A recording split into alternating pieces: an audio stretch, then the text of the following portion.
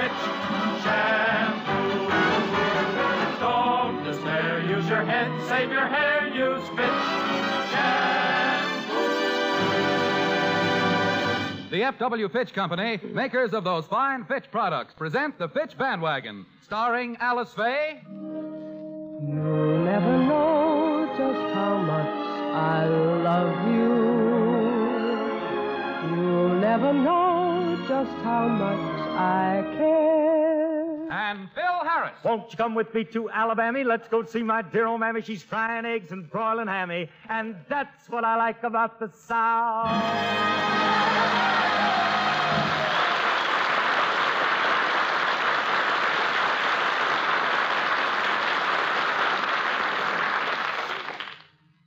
Last week, Phil and Alice spent a few restful days up at Lake Arrowhead.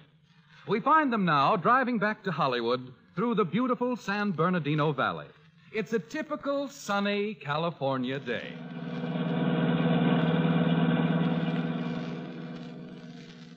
You can't see a thing, Phil. Turn your fog lights on. No, honey, it's not so bad along here. I can almost see the radiator cap. We better get supper somewhere. We got an awfully late start. Okay, honey, we'll stop after a while. Say, what are all those bushes growing alongside the road there? I've been noticing them for the last hour. Why, they're vineyards, Phil. This is the heart of the grape country. What's grapes? Why, Phil, they crush grapes to make wine. Yeah? Of course.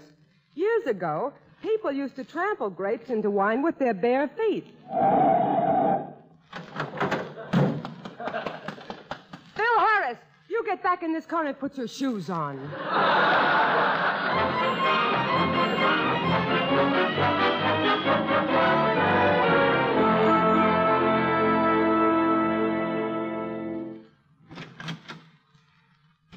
Why, Mr. and Mrs. Harris, welcome home. Hello, Sissy. How were things while we were gone? Well, they were just fine. Was it very cold up at Lake Arrowhead? Cold? Oh, Sissy, it was so cold the only way I could keep warm was to tune into Gabriel Heater. Oh, Harris, you kitchen comedian, you. Jarvis of Bedford. Oh, by the way, there's some mail for you on the coffee table. Oh, thank you, Sissy. We'll find it. Good night. Yeah, good night, Sissy. Good night. Hey, honey, look here. We must be very popular. We got a lot of mail today. Say, what's this one here addressed to you? I don't know. Open it up. Well, what is this? Dear Mr. Harris, thanks for your letter. As requested, we are sending you our special dynamic tension muscle building course.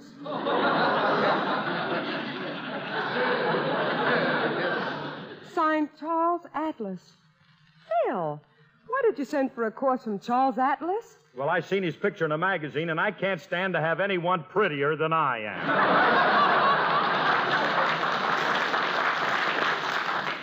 Oh, look, here's a letter addressed to both of us.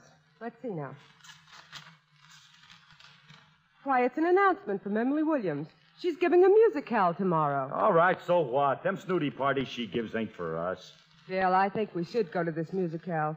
Emily always has so many interesting people to talk to. What do you mean, interesting people? I talk to you all the time, don't I? I know, honey, but once in a while I like to get out and hear some two-syllable words. Oh, yeah, look. I know plenty of two-syllable words. Name one. Lum and Abner. Don't tell me. Look, honey, we don't want to go to no swanky parties. I don't know how to act at them affairs. Well, that's no problem. Just be yourself. Yeah? I tried being myself the last one we went to, and they threw me out on my nose. Well, I'm looking forward to a very charming evening. Oh, Miss Society, huh? Don't think it ain't been charming. No, not at all. Well, look, kid, until you got in this picture racket, your idea of a big night was to buy a pail of beer and ride back and forth on the Staten Island Ferry. Phil, I never rode back and forth on the Staten Island Ferry. Oh, no? Then how come you always back into your slip?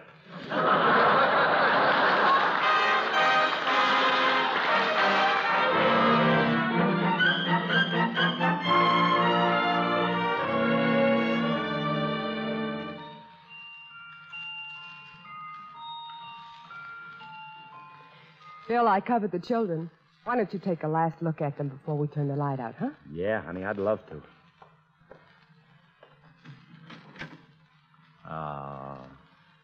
Just look at those cute little rascals. Sound asleep. Gee, they're so sweet and innocent. I wonder if I ever looked like that. Nah.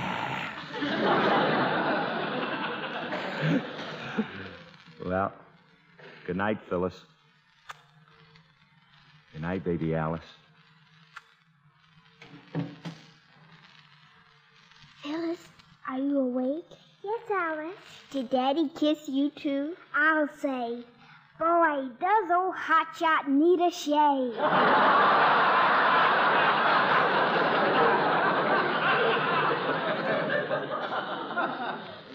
Yes, and he got vanishing cream all over me. Wasn't Daddy cute in his new sleepers? Yes, he is feeding them just like ours. Did you notice Daddy when he tiptoed out? Uh-huh. Why doesn't our sleepers have rhinestone buttons? I wonder what they brought us from Arrowhead. I don't know. If somebody gives me one more woolly panda, I'll scream. We better go to sleep now, Phyllis. All right. Alice, how old is Daddy? I don't know. I heard him tell Sissy he was 29. Oh, murder!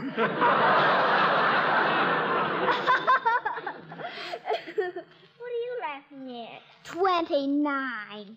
That's as high as Daddy can count. Good night, Phyllis. Good night.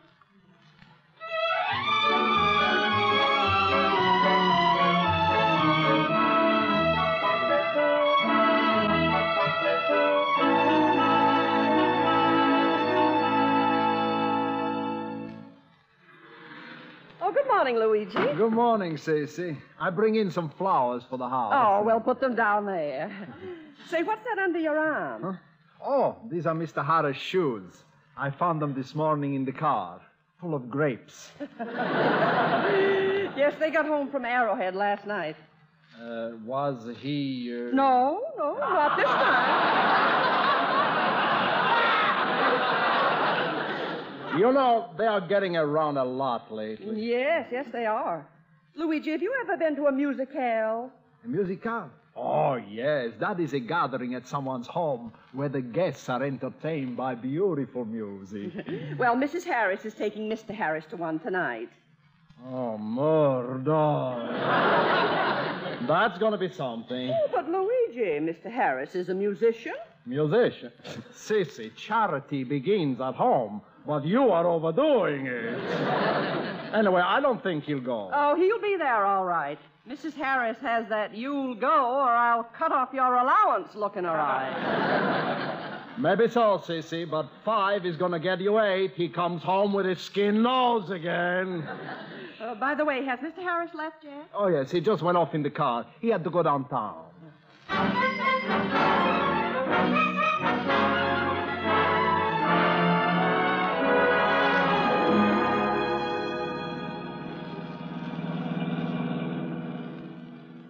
Man, what a day. Just listen to that motor purr. Yeah, now if I can only get something good on the radio. And now here is the one and only Frankie Remley of Phil Harris's orchestra, bringing you his transcribed musical frost warning. Frost warnings? So that's the big radio job he told me about. Take it, Frankie. There is no sunshine in old Pomona. The fruit is freezing in Anaheim. So I am warning each orchard owner, get your smudge pots out in time. You are my smudge pot, my only smudge pot. You keep the oranges free from blight. Can't do without you in California, though you stink the air up each night.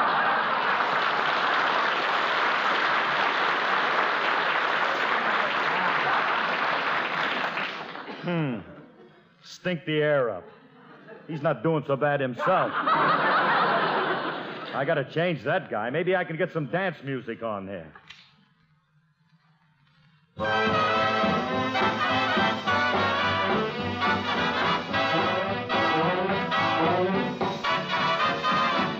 Hey, that's more like it. Sure, I remember this one. Come on along and listen to the lullaby of Broadway. The hip hooray and the ballyhoo, the lullaby of Broadway. The rumble of that subway train, the rattle of the taxi, the daffodils who entertain at Angelo's and Maxie's when the Broadway baby says goodnight. It's early in the morning. Manhattan babies won't sleep tight until the dawn. So good night, baby. Good night, milkman's on his way. Sleep tight, baby. Sleep tight, let's call it a day.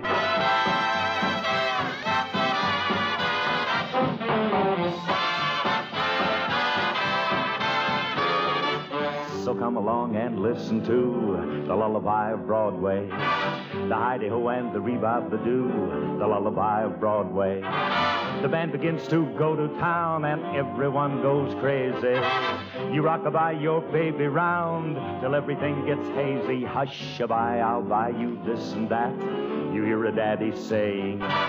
Then baby goes home to her flat to sleep all day. So good night, baby.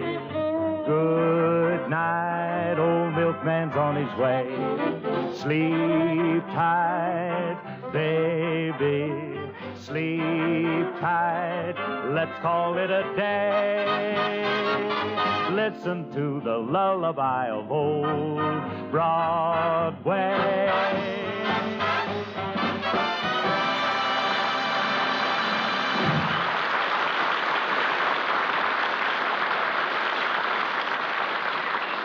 Some gentlemen like blondes, some brunettes, some redheads. But all men like hair that looks caressably soft and touchable. Hair that's lustrous and manageable. Beauty-conscious, beauty-wise women know the bewitching tresses men admire come from hair that's absolutely clean. That's why so many women use Fitch's Dandruff Remover Shampoo.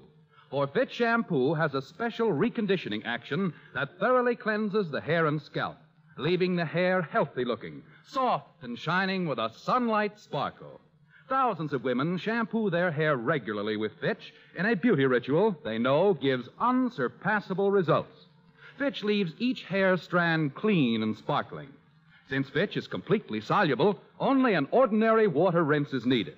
This famous shampoo is good for all colors and textures of hair, and it's so gentle it will not harm even a baby's tender scalp. Fitch has been granted the Good Housekeeping Seal and the Parents Magazine Commendation Seal. Ladies, be hair beauty-wise. Use Fitch's Dandruff Remover Shampoo regularly. Fitch is spelled F-I-T-C-H.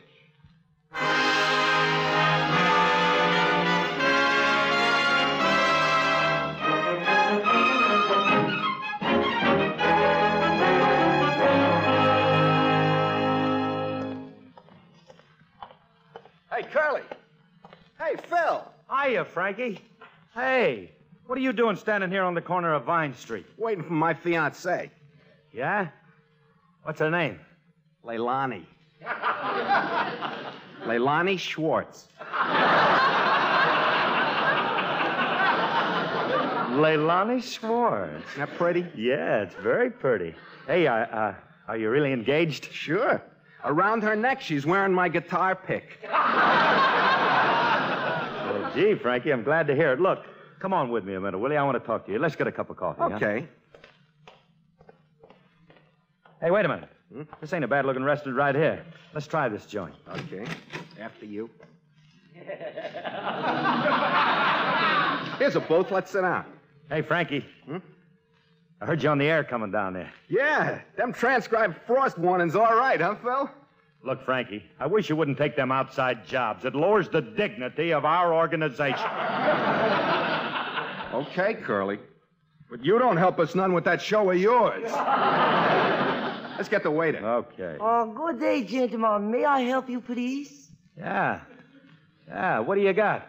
Oh, we have very nice chicken chow mein, egg foo young, bourgeois soup, lychee nuts, very good lead-cooked pork with bamboo shoots. Yeah. Well, all we want is 2 cups of coffee. Oh, all right. Hey, Sidney, 2 coffees! Oh, come to me, my tiny egg-roll baby, cuddle up with soybean sauce. Oh, wait. Wait.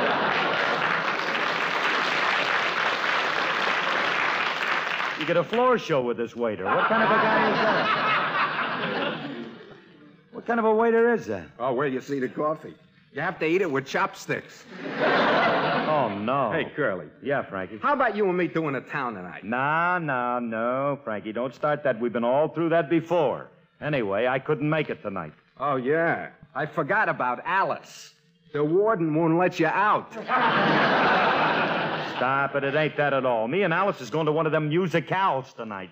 Musicale? Yeah. Oh, twine me a garland of roses. Oopsie poopsie. Well, don't get so nervous, kid. It's not my idea of it all. I wouldn't be wanting to go. I'm going to hate every minute of it. Oh, now, what do you mean? If you got to go, make the most of it. But, Frankie, I'm going to feel out of place. I won't know how to act with them society apples. Suppose they start bragging to me about their stocks and bonds and then ask me how much money I got. What am I going to say? Don't say nothing, Phil. Just point to Alice. That'll slow him down. Yeah, but be sure you watch how you eat, though. You mean them guys eat different than we do? Sure, Curly. All them rich people chew their food with lorgnettes. Lorgnettes? What's that? I don't know. I think it's an upper plate with a built-in mix master.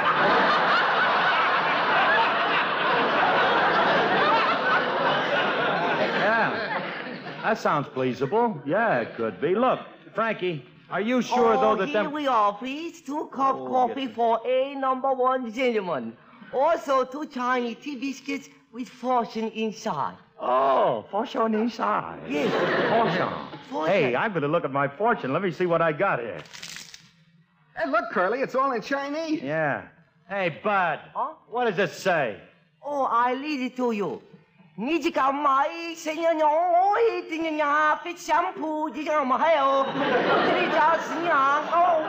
it. That's what I like about this house.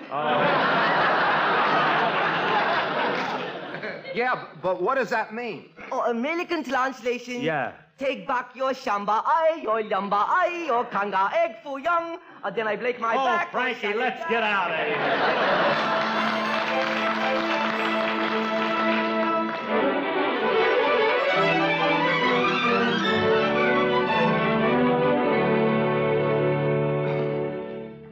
Hurry up and get dressed, Phil. We ought to leave for the Williamses in a half an hour. Okay, honey, I'll be ready in a minute. I laid all your clothes out on the bed. Hey, wait a minute, Alice. Where did this dinner jacket come from? Where's the one I used to wear when I took the band on the road? Oh, Phil, you can't wear that one tonight. It might scare someone, the way those lapels light up. Oh, but honey, I just put the special Christmas bulbs in. Well, I'm sorry you can't wear it, Phil. Besides, the batteries are dead. Okay. Hey, Alice, I can't get into this shirt. Here, I'll help you. Phil, where did you get those awful suspenders? What's wrong with them? Why, look at what it says on them. Souvenir of Atlantic City, 1926. Darn tootin', I'm proud of them, too.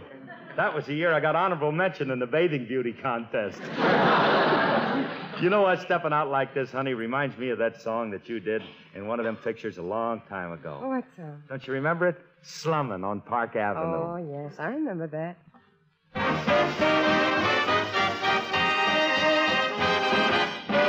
Put on your slumming clothes and get your car. Let's go sightseeing where the high-toned people are. Come on, there's lots of fun in store for you. See how the other half lives on Park Avenue. Let's go slumming. Take me slumming. Let's go slumming on Park Avenue. Let us hide behind a pair of fancy glosses and make faces when a member of the classes passes. Let's go smelling where they're dwelling, sniffing everything the way they do. Let us go to it, they do it, why can't we do it too? Let's go slumming, no slumming on Park Avenue.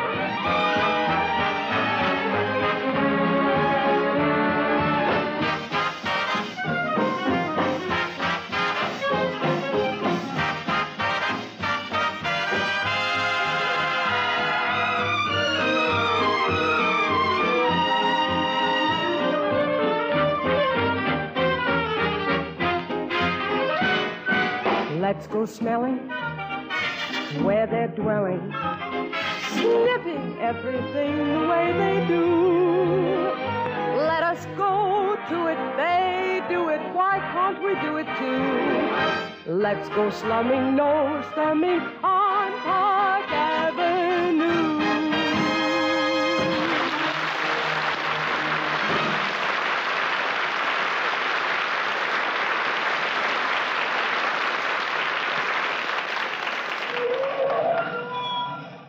Well, here's that joint where the party is, Williams's Wigwam.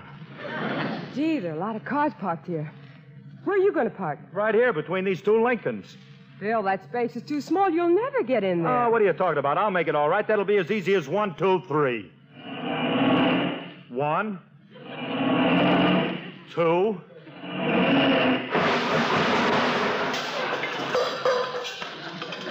Three. Well, now you've done it.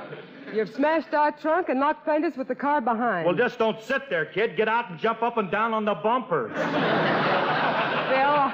I'll do no such thing. Look what you've done to this car. It's a wreck. Oh, what are you squawking about, kid? You got Cadillacs at home you ain't even used yet. Come on. Let's get into the house. Okay. Hey, Alice, look at that guy at the door at the Williamses. Is he kidding with that monkey suit? Get a load of that guy. Phil, that's the butler. Oh, the butler? Well, slip him $5. Maybe he'll give us a front table. Be quiet. He's announcing the guests. Mr. and Mrs. Rodney Cavendish, Lord and Lady Guilfoyle, Miss Mehitabel Boyagian of Cucamonga, Mr. David Tate, and Miss Helen Carter. Go ahead, Phil. Give him our name. All right. Hey, Bud. Phil Harris arriving on track 5. I beg your pardon. Oh, excuse me. We're together. I'm Alice Faye. Oh, yes. Miss Alice Faye and 1 meatball.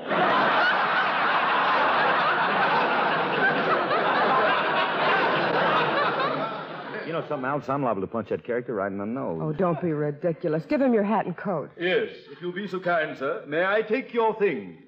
Thanks? Yes. Okay. Here. Thank you. Here. Thank you. Here. Thank you. Here. I'm sorry, sir, but we have no facilities for checking undershirts. That's my dinner jacket. Phil Harris, put that jacket back on. What, and hide my Atlantic City suspenders? I'll inform Mr. and Mrs. Williams you're here. They're in the drawing room. Good. Tell her to draw 2 for us.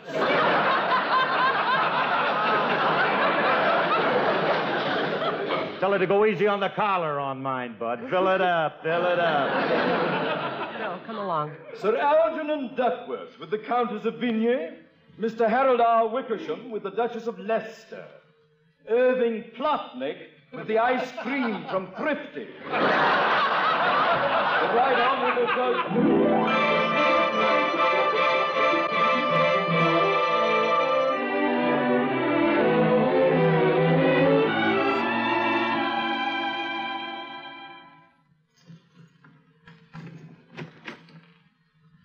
Oh, boy.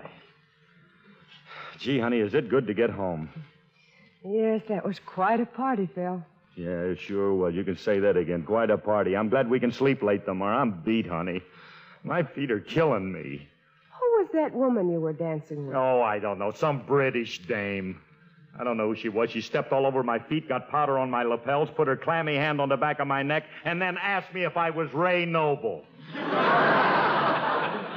You know my coat's longer than that. Well, Phil, I must admit you did pretty well tonight, except for one thing. What's that? After the recital, you went up to that soprano and said, "Look, kid, you do all right if you just get rid of that broken-down piano player you got there. There. Right there." Well, what was wrong with that? Oh, nothing. Only that broken-down piano player happened to be Jose Iturbe. Jose, good night.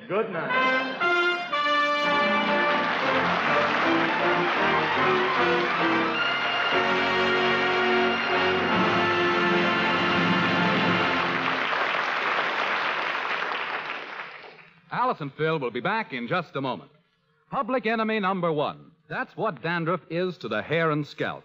And yet people need not be bothered with embarrassing, unsightly dandruff if they use Fitch's Dandruff Remover Shampoo.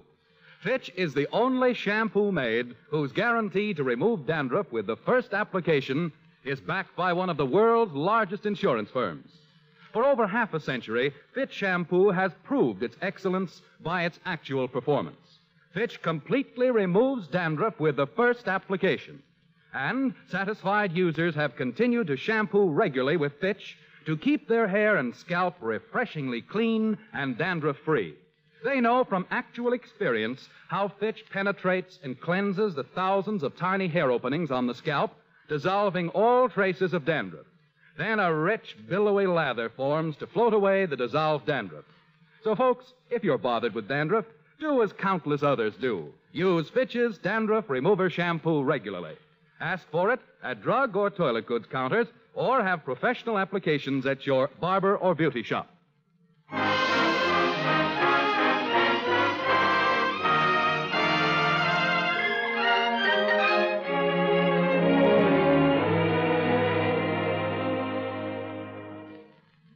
Phil, let's get the news on the radio before we go to sleep. Oh, you want the news? Mm-hmm. Okay. There you are. And now we resume our program of dance music from Ling Toy's Chinese-American restaurant in Hollywood. Take back your shamba, I your lumber, I your kanga, egg for your... Oh, good night. I ain't finished yet. Oh, will you please get this character off?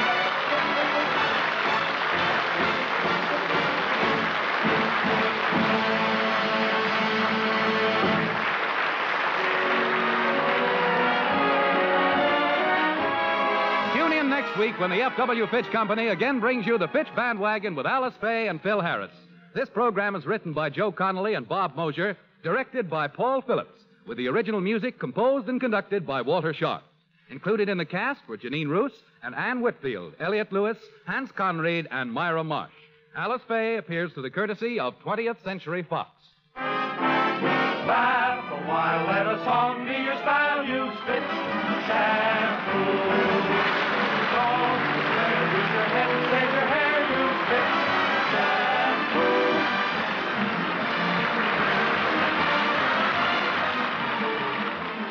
Men use Fitch's Ideal Hair Tonic daily. It makes your scalp tingle with that feeling of new life and pep.